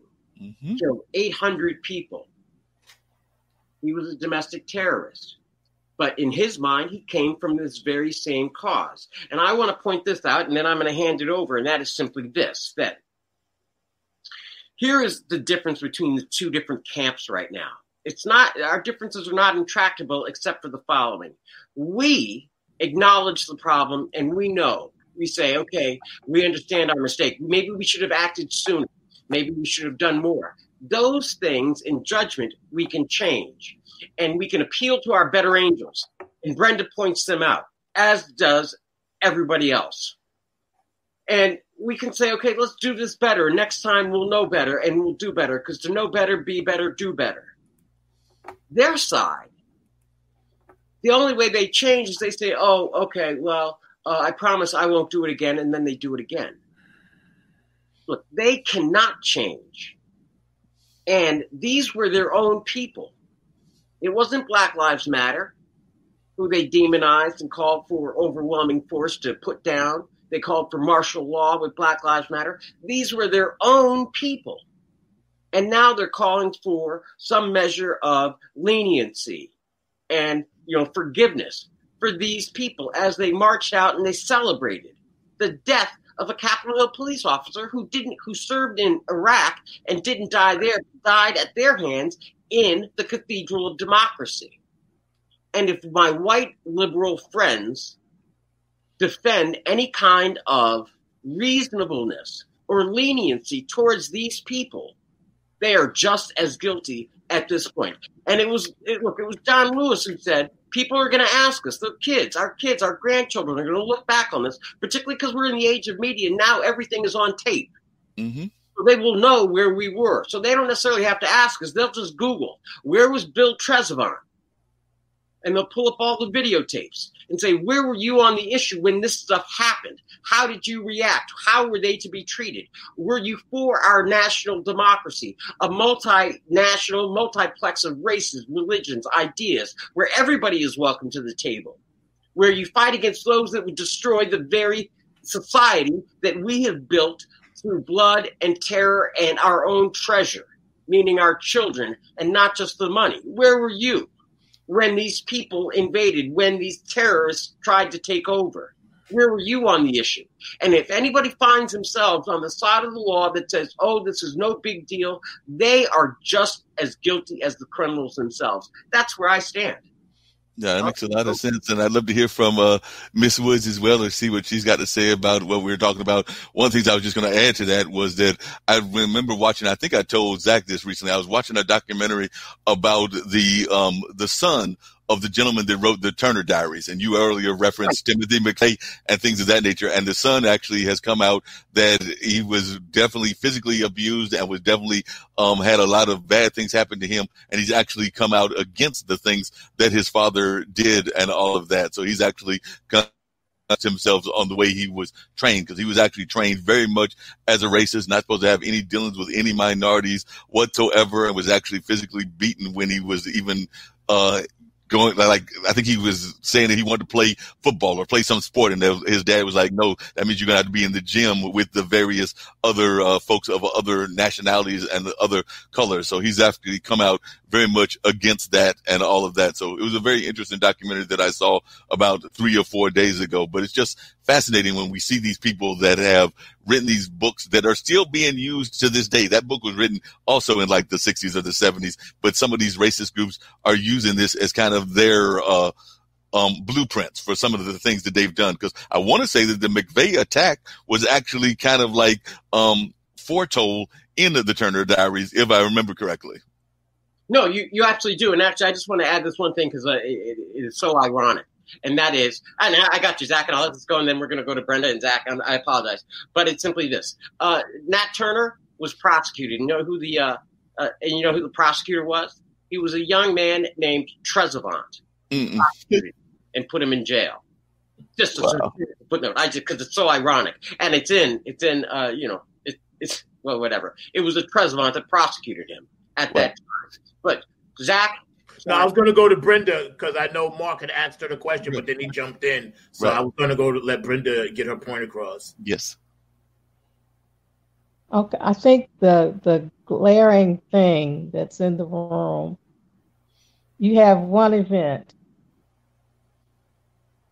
and you can't straddle the fence between right and wrong or good and evil. You can't sit and say and do nothing when you see evil and call it good.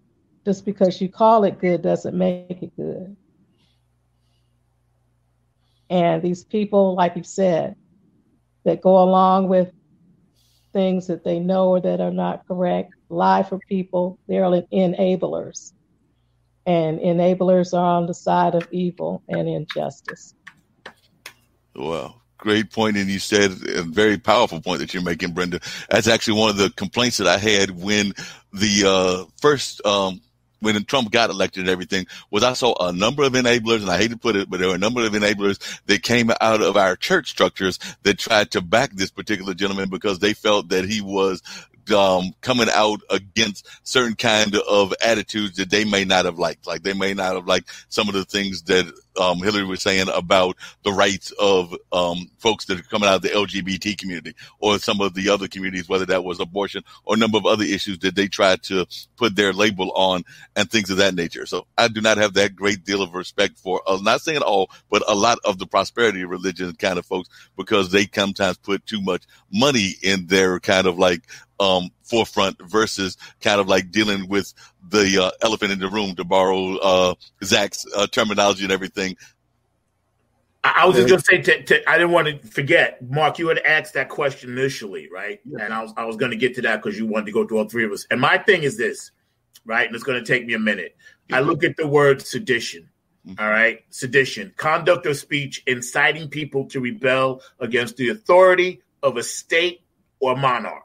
I'll say it again, conduct or speech inciting people to rebel against the authority of a state or monarch.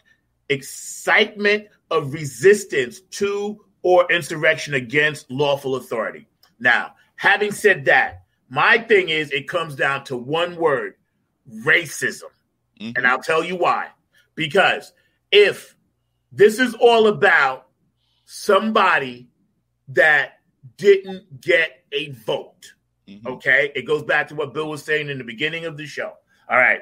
So, sedition, you have a riot, right? And I'm pointing all my arrows down. So just imagine down arrows. You have what's called a riot, which is an act of terrorism and treason, okay?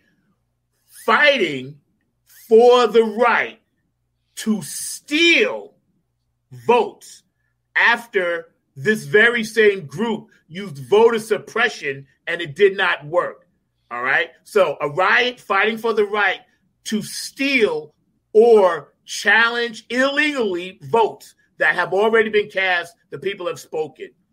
When they lost the vote, another down arrow, again, systemic racism goes back to the top. Why do they want to fight?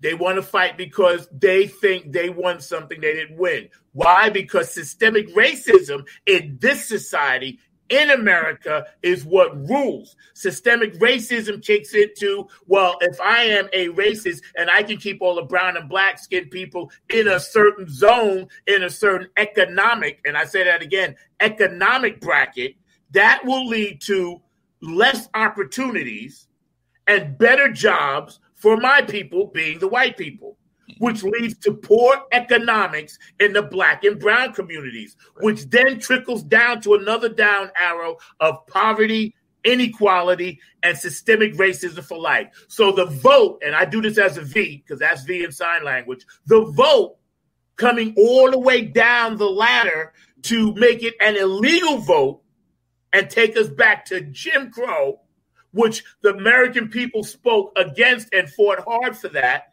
Even white people, a lot of them, and brown and Asian and black and gays and straights and everybody. And y'all know me. My daughter's a biracial. My youngest daughter's a lesbian. So I ain't got no problem with none of that. That all came down to crazy, and I'm going to say it like this, crazy ass white men wanting to keep the country like it was in the Jim Crow era. So all of this other bullshit that they mask around, and Congress and Senate and the judges and the Republicans and the Democrats, all total bullshit. It comes down to the white people wanting to, not all, but the ones in power, wanting to make sure we stay in a poverty pit, which now the overthrowing and the act of treason we watch unfold with our very eyes on national TV, and then nothing happens to these people but a slap on the wrist. I heard the guys only get a year. I'm like, a year? I was like, you got people that sold a nickel bag of weed in jail for 30 years. Yep. Just to feed their family. And now a year, and this guy is basically like taking us back to the Civil War with automatic weapons and pipe bombs. Mm-hmm. So the trickle-down effect of what this man has done, and we all told him he was going to do this, has completely wrecked the system. It has to be rebuilt. It's going to start to be rebuilt with Biden and with Kamala Harris, and the fact, and I'm going to throw this back to you because I had to get this off my chest, that we won Georgia gives a big you-know-what to them and tells them we, the people, will not stand for it. And if you're watching around the world, I want you to know, in America, we're going to fight for this until our last breath. We will not stand for this, and I'm sure that Biden and Kamala, I got faith in them, have to have, and Bill, you can tell me this,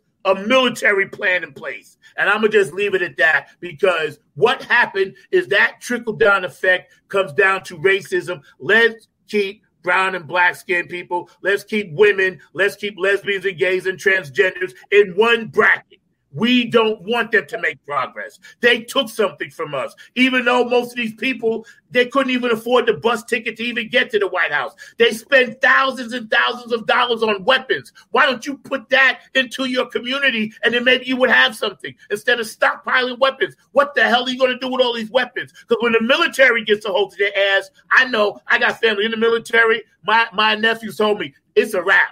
They're all going to die. So if you're watching and you on the other side, better get your shit together. I know that's right. Bill, he actually brings up a point that I'm just curious. I want to hear Brenda's thoughts on this as well. But I know a lot of times folks are oftentimes talking about the fact that we're about to switch over into terms of the percentage of Black and brown people in terms of our sense of demographics of the society. So we're about to be a majority minority society, whether that's Black, whether that's brown, whether that's yellow, whether that's whatever the different minority groups are. Do you feel that this was a last stand of the desperate white male? I'm just going to put it that way and put it bluntly, because I do think that they have got to know that their days of being the majority are over, in terms of like the sense that the minority groups are steadily growing. And if you put them all together, we're about to be the majority. If we're not already there, it'll be very shortly. So what are your thoughts, Bill? Well, I have thoughts, but let me answer your question first, real simple, because that's the easiest part. And the answer is yes. It is the last stand. And, on this point, at least for our audience, I'd like us to just take a step back and think in broader terms, what it actually means. Oftentimes, the fights that we have in politics are the tip of the iceberg with regard to the fights that are going on in all the other sectors of society that they really, really care about, And what I mean to convey by that is simply this, that, we can fight over, and oftentimes they're fine with letting everybody fight. Those lower on the social economic thing, fight over who's in office, who's politics or whatever. But they're only concerned, that is the powers that be, they're only concerned about, whether or not they can preserve their wealth and their authority. And that wealth and authority is run through the banking systems, and it's run through the regulations, and it's run through real estate and all these other areas. Hence, the fight that we're seeing politically, and the answer is yes, because Black and brown people will in fact be the majority. Now, this is not to say that it's a monolithic group, but it is to say that things are different, and white people are going to have to join coalitions. They're not used to coalition politics. They're not used to any of that stuff. They're just used to walking in the room and saying, and therefore being, this is their last day. However, we have to think about it and be smarter about the larger implications, which means, what does it mean when you're a white guy running a banking corporation where your customers are people of color, and they're the majority of the customers, and at one fell swoop, if they get mad at you, they take their deposits out, whether it's a nickel, a dime, a dollar, or $10,000, and they go to another bank, maybe a Black bank. What does that mean now for a person who happens to be white, who happens to believe in hegemony and the importance and the inevitability of their own existence? What we now call what they call manifest destiny. What does it mean now when the majority population is a majority minority? What does it mean when it comes to real estate? When our majority minority, now we have doctors, we have lawyers, we've always had them, but now we have them in full force coming out, and now we don't have to, we can speak on the same level, and there are enough of us to make a difference and to allow other people to make a difference and make room, whereas before, our forefathers and foremothers had to fight just to get one person to be in a position where they could speak and offer a different point of view. So what does it mean for finances? What does it mean for real estate? What does it mean for local control? What does it mean for the distribution of assets? What does it mean for all that when you have a majority minority population and they think about the world differently? Yeah. That is what they're scared of. And so, yes, this is the last grasp, but it's the tip of the iceberg. It's the public fight that they're having right now, their last stand. And in some respects, it's also pathetic. I'm glad that, and we're in better shape because I'm glad we're having this fight. It's like it's been underneath, it's been simmering, it's been brewing, it's been right there. Now, the fact that they chose to bring it front and center, the fact that Trump was,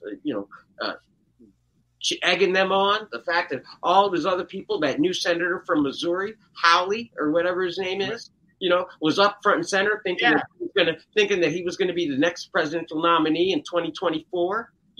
All those guys. I'm glad they brought it up. We're having this fight. Now we're going to see, as Brenda, you pointed out, it's a clear-cut thing. What side are you on? Right or wrong? And in this case, it is as clear as mud.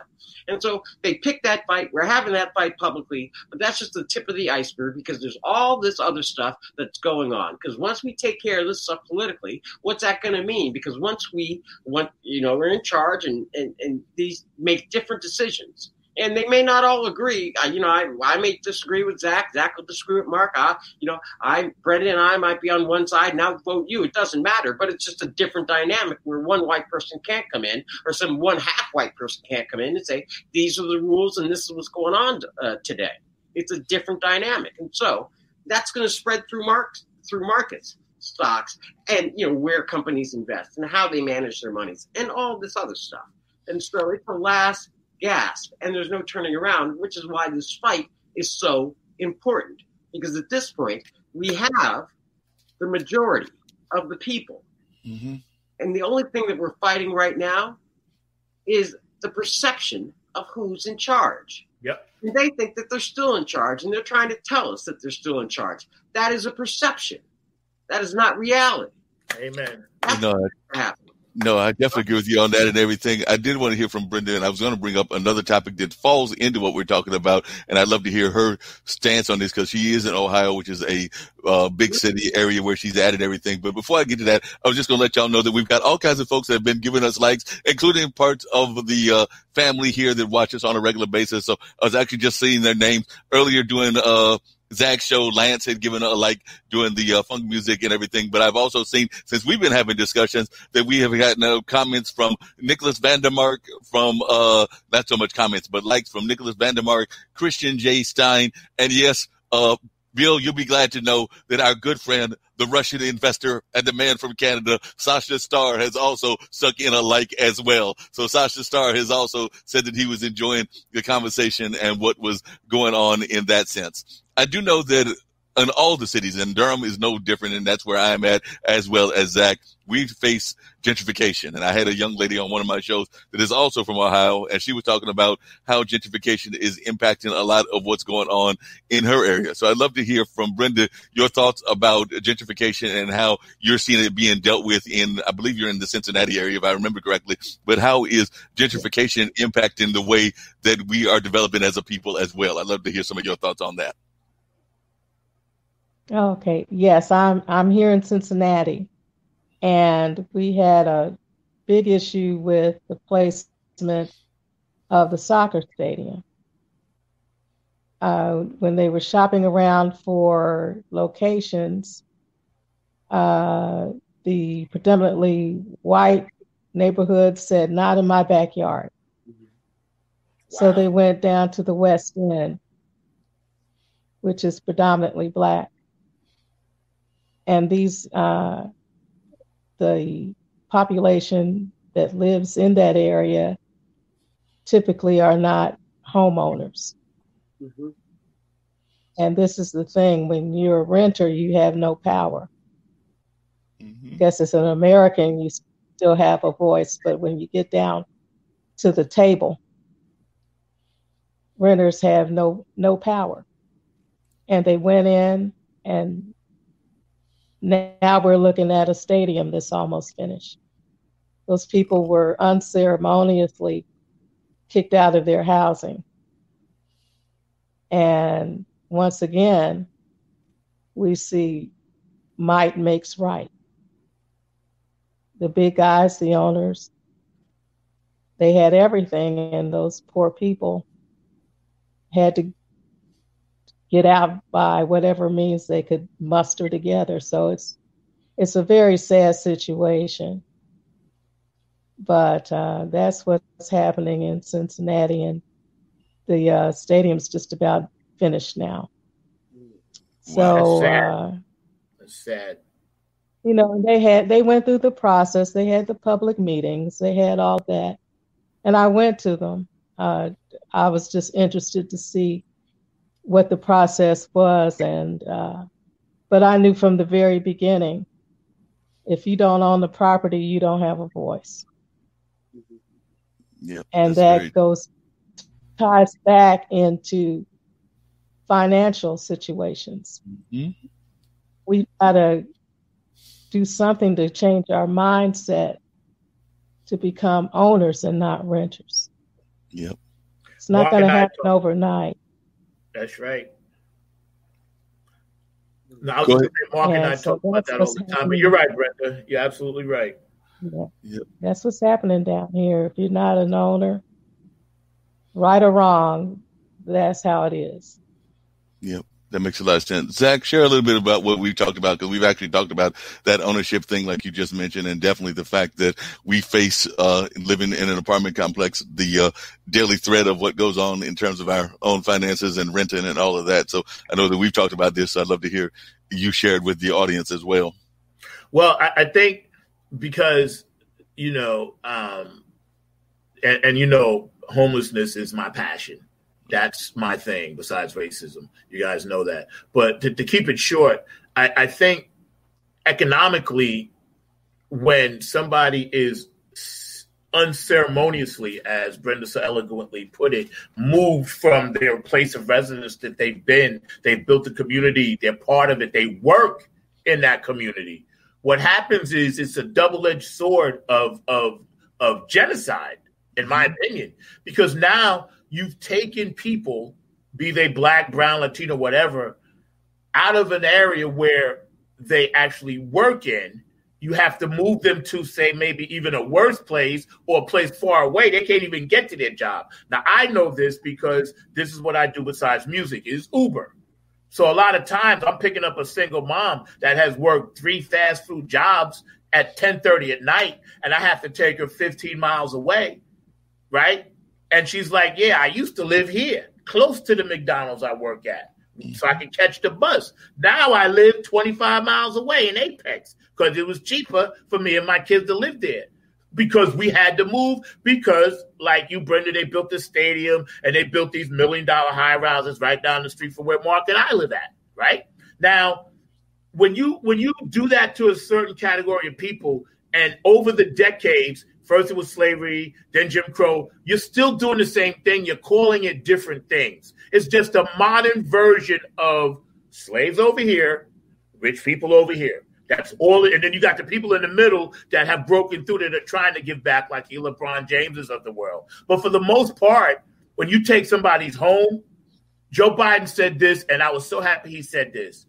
A home and a job, or let's just say a roof and a job, is about a woman or a man or their family's dignity. It's a mental psyche thing to see mom and dad go out that door every day to make a living.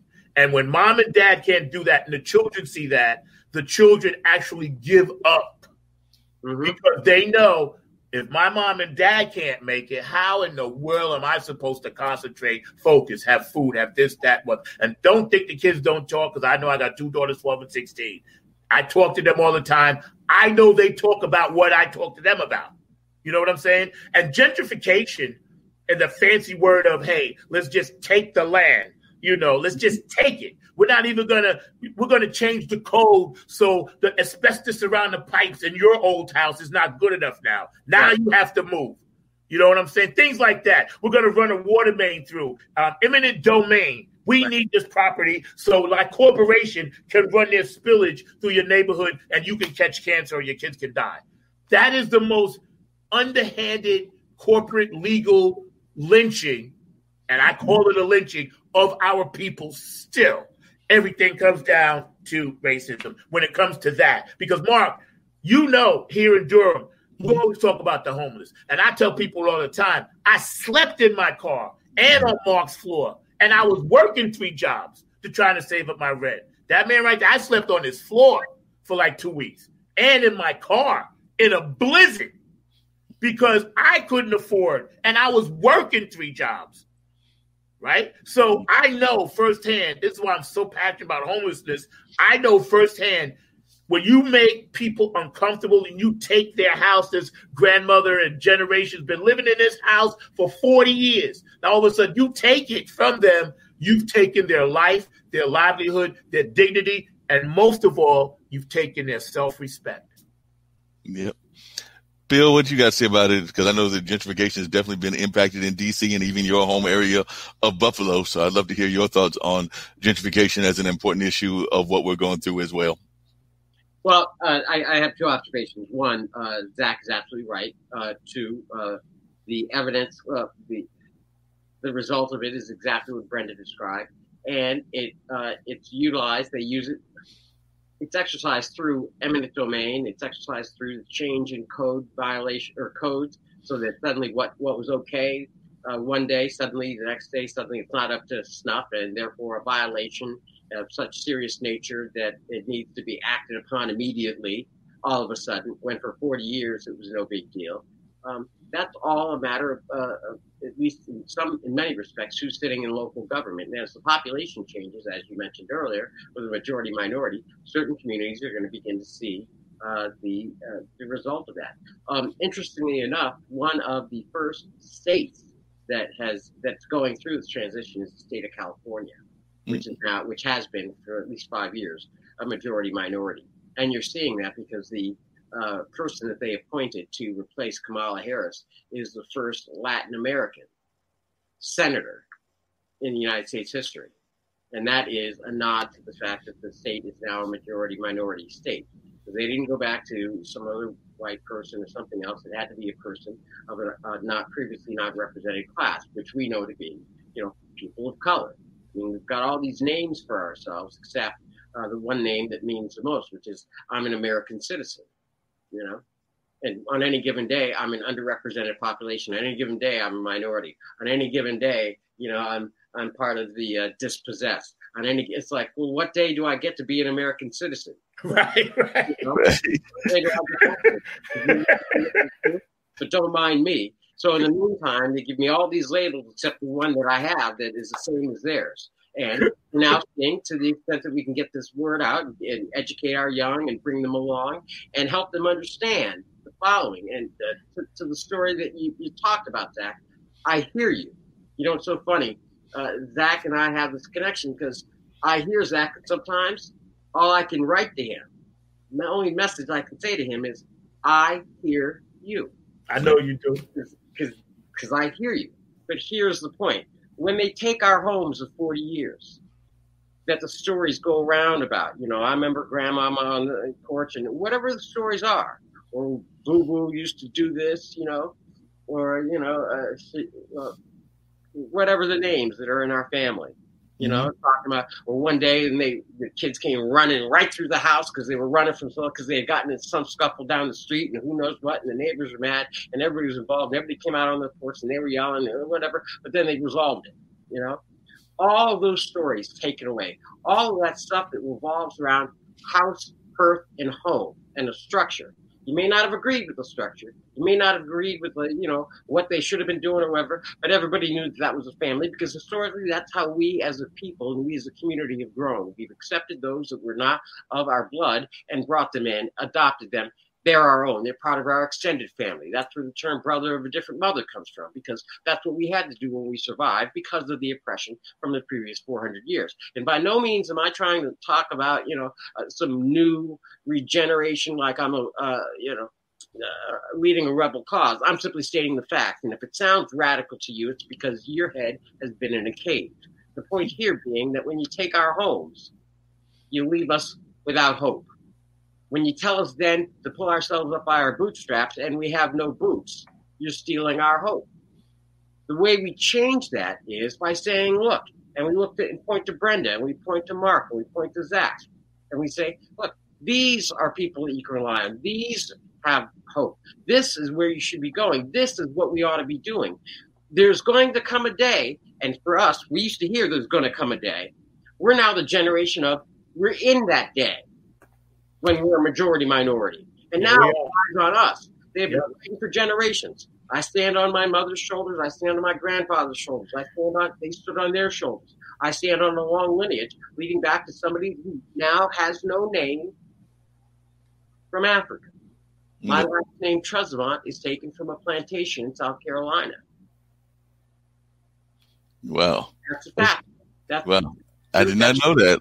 I learned something new. I learned something new every day and everything. I know we're going to wrap up everything very shortly and everything, but one thing that I was getting ready to share with Brenda and everything was, I also had my near, Obama moment and during the first election, and I did make it to the first inauguration. I actually ran across some of the celebrities. I literally was with a friend of mine, a lady friend, and we happened to look over to the side and saw Katie Couric running around trying to cover the story, and then we hung out in the museum, the Native American Museum, as well as the Aeronautics Museum after the inauguration. But I remember that there used to be a place called Blue Coffee, which was run by a woman from West Virginia, and he actually made a stop there and got the famous blue velvet cake. Unfortunately, I had been out doing campaigning, doing what both of y'all do, so he was literally pulling off as I was coming there, because I actually knew the woman Gwen very well and got there a split second too late to actually meet President Obama and all of that, because like I said, I'd been out campaigning that day,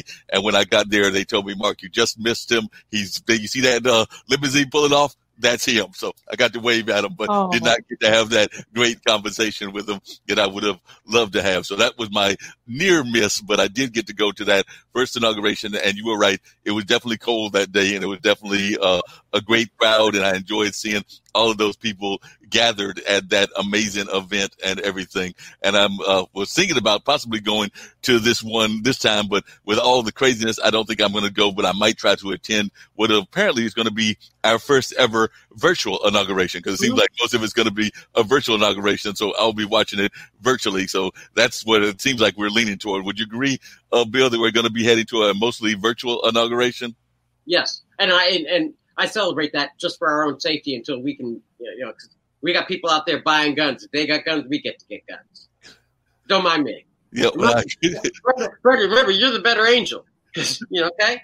And I appreciate that. And I try to be. And I'm just giving voice to those people and saying we're trying to be, but, I appreciate it. And like I said, then I'm going to toss it to Zack and see what he's got to say about what he's going to be doing during the inauguration. But I do have to give him a little bit of sporting update as well, because, one of the things I do is an audio podcast as well. And I was jokingly saying that I did not want Baltimore to be losing, since my good friend that I do that show with is a Baltimore fan. So, Dean, I hate to tell you this, but Tennessee is actually beating up on Baltimore right now. So you will be glad.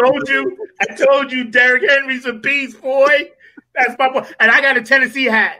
I didn't wear it because today I'm repping Chicago. But Tennessee, that's one of my teams. So, yeah, man. Okay, well, that's great, because, my team was the Buffalo Bills, and we welcome. I mean, bring it on. It's cold up in Buffalo now, so bring on Tennessee. You guys are amazing. You're on a roll. I think y'all might actually get there. It's going to be Buffalo and KC. Yeah. Although Tennessee's going to have something to say about it. Tennessee is definitely, because Henry, you're right. That young man. Tennessee is tough. And we also got to not sleep on Kansas City. Kansas City is going to be the really hard team to beat.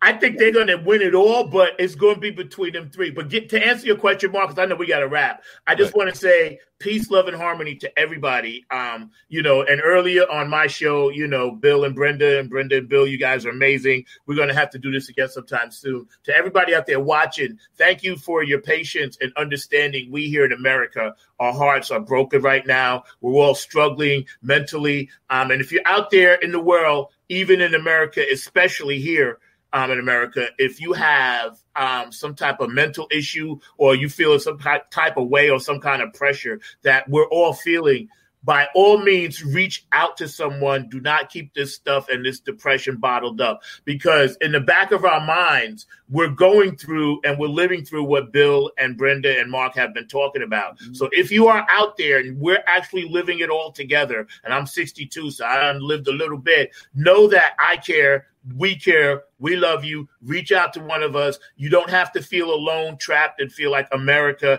is eating you alive, even though it may appear to be that way. As Bill put it, it's an illusion. Or afraid to ask for help. Go ahead, Zack. Yeah. I was just going to add that. Thank you, Bill. Or afraid to ask for help.